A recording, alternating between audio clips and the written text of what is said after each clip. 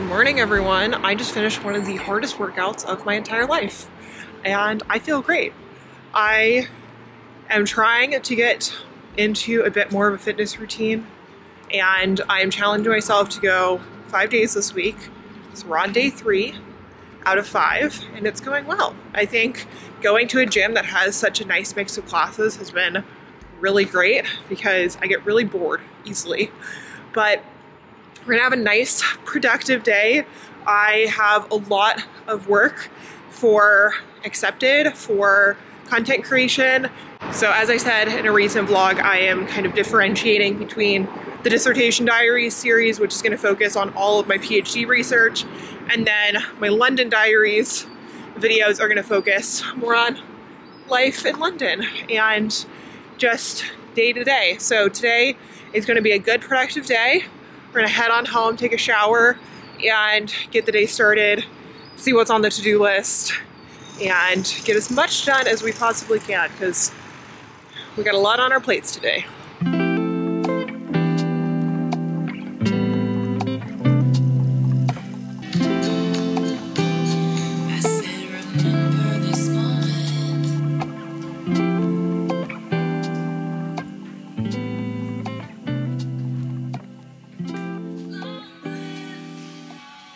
I was rocking out to Taylor Swift, but then I was about to make my homemade strawberry matcha and figured that you might all like a recipe, because I get messages every time I post it on my Instagram, and I thought that the little Reels video that I did, this one, would have been explanation enough. However, in all fairness, the strawberry syrup is something that I make at home.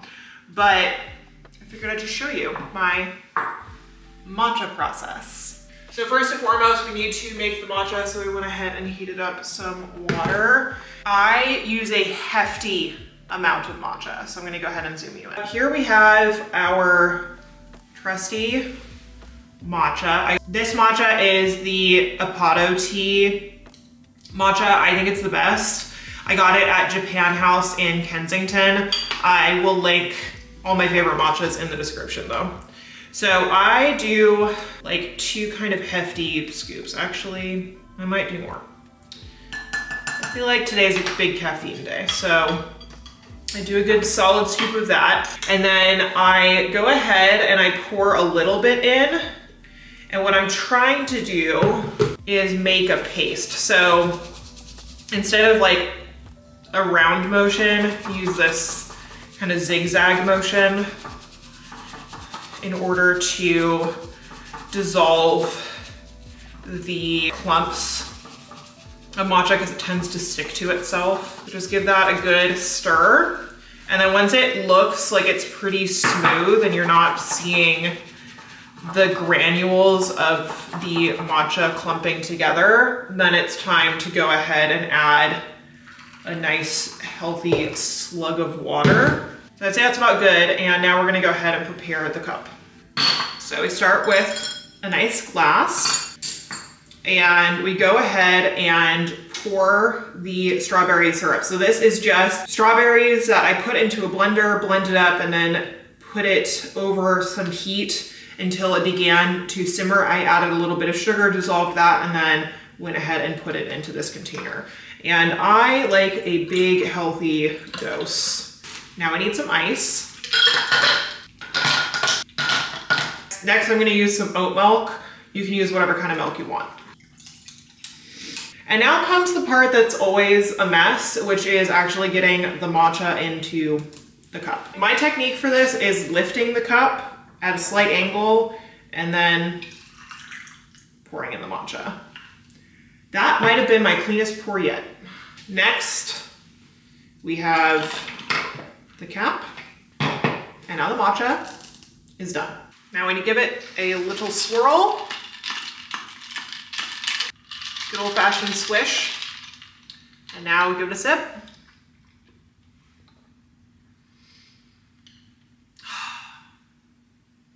Perfection. Okay, now I actually have to get real work done. Let's go to the office.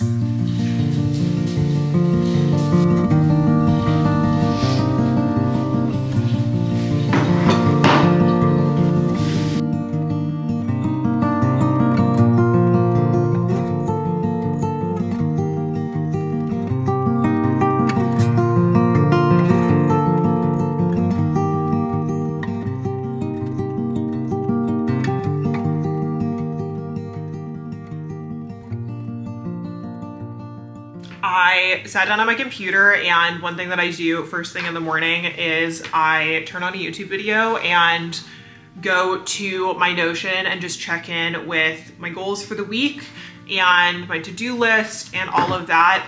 I used to be a physical planner girly. I still am. However, I have found that sometimes with having a physical planner, I will write things down and then I just don't think about it, or I will write them down and then I feel like that's accomplishment enough. Whereas with Notion, I'm really enjoying the workflow, and I posted my video, how to gamify your productivity with Notion.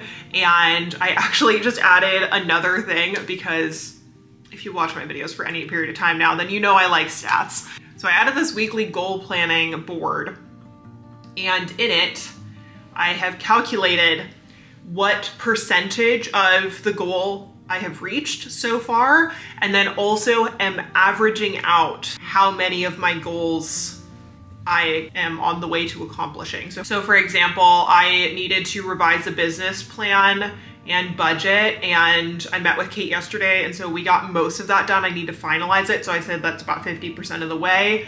And then I had that I wanted to enter 10 entries into the Black Life database, and I said that's about 25% of the way done. And then I wanted to go to the gym 5 times this week. I've gone 3 so far, so I'm at 60%.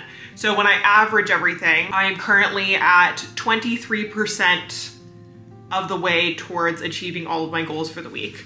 It might sound silly, but I find stats so motivating. And so, for example, when I see 23%, that's an F, but I would like to hit like 60 or 70%, because I can live with being a D or a C student, but I can't live with being an F student. I did that once, it wasn't fun, and I am very motivated by grades. And so I'm giving myself and my goals a grade for the week, which is about as nerdy and about as academic as you can make your day-to-day life and goals. But I am a PhD candidate after all. It's what I was raised and trained to do, is to seek validation from grades. Now it's time to switch gears and start working for the day. On Wednesdays, this is the day that I have the apartment completely to myself. My partner goes into the office, and this is my content day. This is the day that I film. I try to get a lot of TikTok and Reels content edited, and I also want to get a bunch of stuff done for Accepted. So I'm gonna go ahead and edit my little morning routine reel, put on a little bit of makeup, outline a video, begin some of the clips for the video, and then it's all about editing.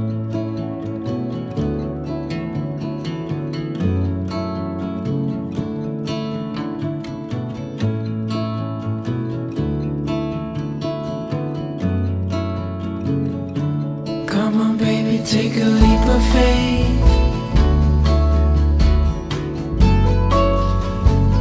We got a love that's worth the wait.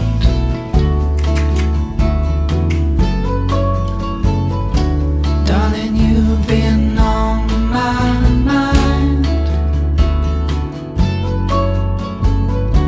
Gonna love you to the end of time.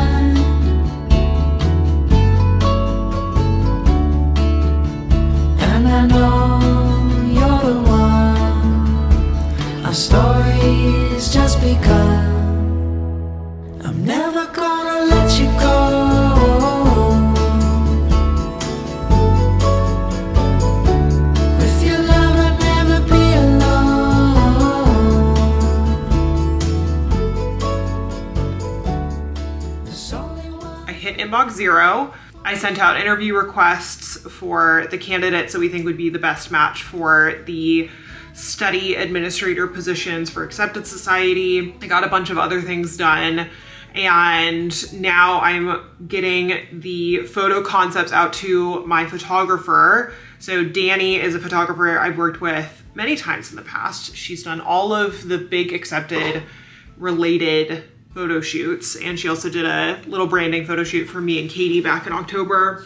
But she's coming to London, and we're gonna be doing a photo shoot with myself and with London Boy. And so I am just pulling together a little Pinterest board. I'm not spending very much time on this. I'm just trying to get enough of a concept so that way we have something to go on, and I'm gonna send that over to her. And then I have some client documents I need to review. Content went out, the to-do list is looking good. So I have some calls in a couple of hours that I wanna make sure I have all of this done in advance of. So I'm gonna go ahead and just keep powering on. Last bit of task work, and then I have a lot of meetings. So I'm gonna go ahead and just dive right back in, but I just wanted to check in and let you know where we're at.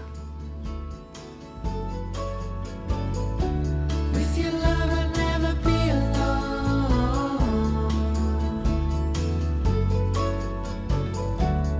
There's only one thing I know for sure. I'm holding on forevermore.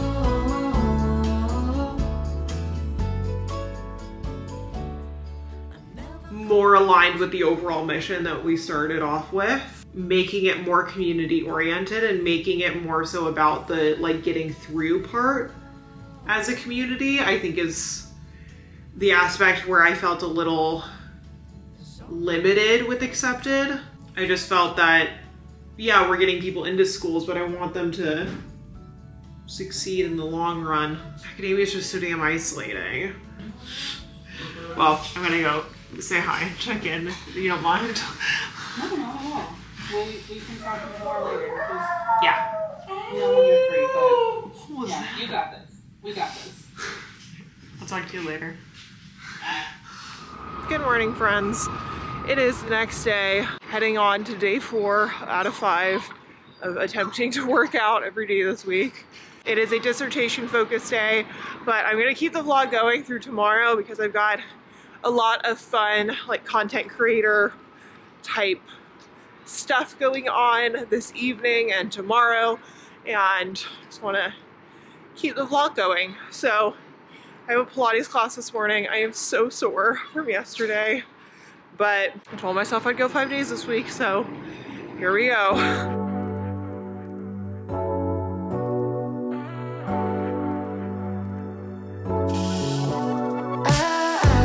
Got me upside down, spinning around you. Wanna taste the clouds, dance with the moon. Take a trip around your body. Boy, I love the way you got me. Starry-eyed, got me starry-eyed. Losing all my focus, I can't even control it. I am home, I have my coffee. I had such a good, difficult workout today. I am so sore. And the instructor today was this woman who I'd never taken a class with before, and she was intense. I felt like I was back in my professional athletic days getting yelled at. But you know what? It got a lot out of me. I ended up working really hard, and I feel so sore and just so happy that I went to that class. And I'm definitely gonna see if she's teaching classes again next week, because for some reason, when a tiny Eastern European woman starts yelling at you, you listen. This morning I'm running the Accepted Society working session. I've been really enjoying running them again. I kind of fell off the bandwagon while I was doing comps and prospectus and all of that, and as the team was being built out, but we're making some changes and things are shifting around a little bit, especially as Katie and Chanel are stepping back to focus on school, and we're just changing the general focus of Accepted. I'll make a video about it at some point about the changes that we're planning on making, but what I'm really enjoying now is being a little bit more involved in the Accepted Society forum, the Accepted Society study sessions, and I am running the session this morning, which is great because I need to get work done on my database. Honestly, have found that since I stopped running the sessions regularly, I am just less productive when it comes to my dissertation and my schoolwork. And I have found that when I run the sessions, I tend to be more productive. And so I am now running 2 or so a week, and I am running the one this morning. So I'll be working on my database and then hopefully get a little bit of client document review done. But the dissertation is the focus today. So this book and I gotta get to work.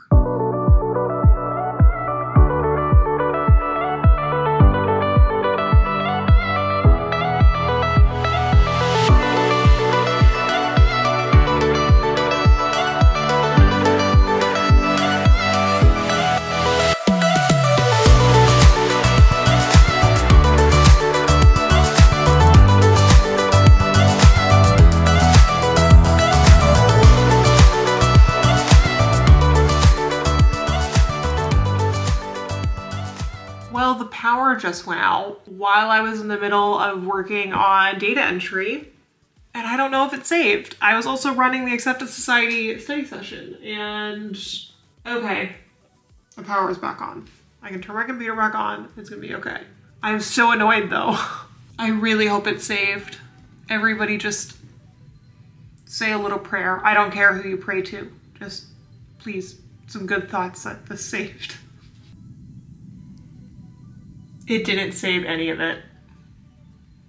All the work that I did for the last hour and a half, none of it. It's all gone. All of it. God dang it. It's okay. It wasn't that much work. It was only an hour and a half. And like 3 entries. It's fine. It's fine. That is not good. That is really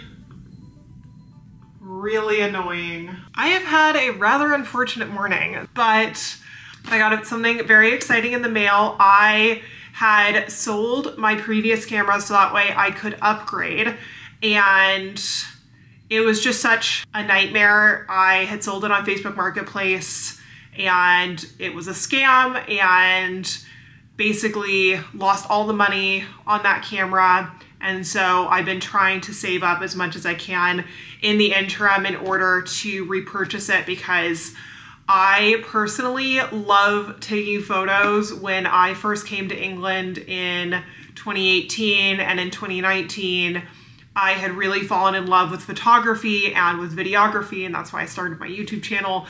And since getting to the UK, I've been really missing getting to take beautiful photos. And I was talking to my partner about this last weekend, and I was just so upset because we were on a trip together. We were on our anniversary weekend trip, and I just really wanted to take photos, but I just didn't have the kind of camera equipment that I wanted. I obviously have my phone, but when you get to actually understand professional photography and get to actually understand the ways that these cameras operate, it just changes things. But anyway, I got the Sony a7C. It is a full frame camera, and the reason I got this was because I had the Sony a7 III, and it did not have the fully articulating screen, and I was really struggling with it, and I wasn't actually using it for a lot of filmmaking because as a vlogger, I really needed a couple of the features that the a7 III just didn't have yet. Look at this beauty. I'm so excited. Has a strap. We've got the battery pack, and I'm just so thrilled. I have an event to go to tonight, and I think I might bring it with me. I'm so excited. This looks so amazing. I'm so excited. I cannot wait to film more content on this. I have been dying to just get some really beautiful crisp B-roll, and I've been missing my other camera, and I'm so happy that I finally have another full frame camera to work with, because I love vlogging, and being in London and starting this London Diaries and Dissertation Diaries videos has really just reignited my love of YouTube and of filmmaking, and I'm so happy. But I just wanted to give you a little update. I just had such a rough day with my database, but overall I'm coming across some really interesting figures in the database, which I'm not fully ready to talk about yet, but once I've revised the work that got lost, probably share that in the Dissertation Diaries videos. But I am actually going to go ahead and send out an email and see if I can actually move one of my meetings I'm supposed to have this afternoon, so that way I can head into town a little bit early so I can hopefully hang out with Kate before I have this influencer event that I'm going to. So I'm so happy.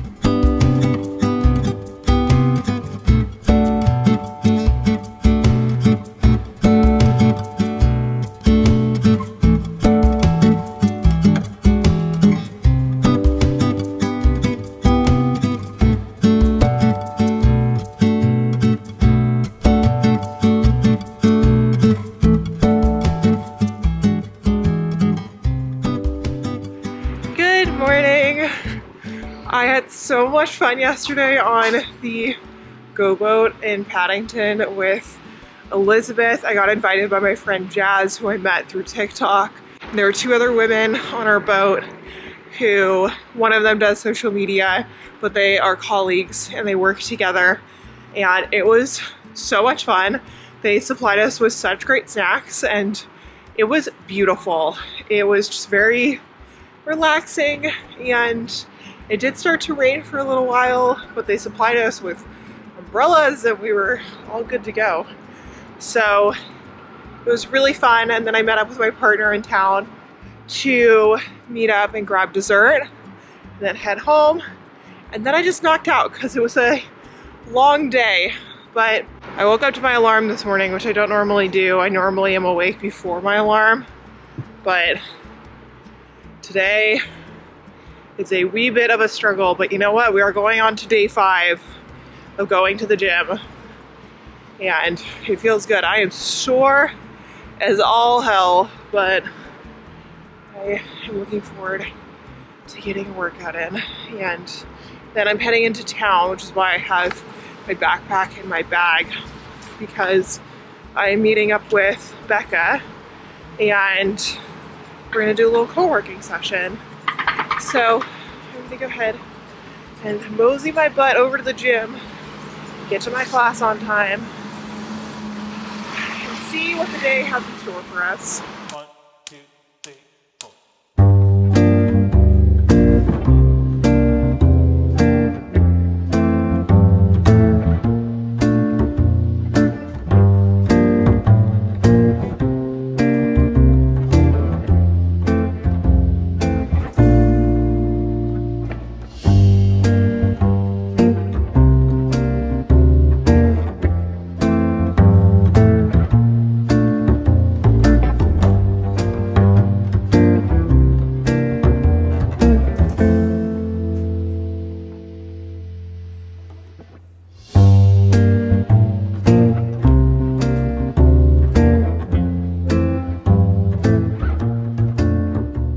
I finished my workout and it was so tiring, but now I'm just walking around Baker Street heading over to Boxcar Bakery to meet up with Becca, and I just love this city so much. I'm just walking around with a big old smile on my face because I just absolutely love it here.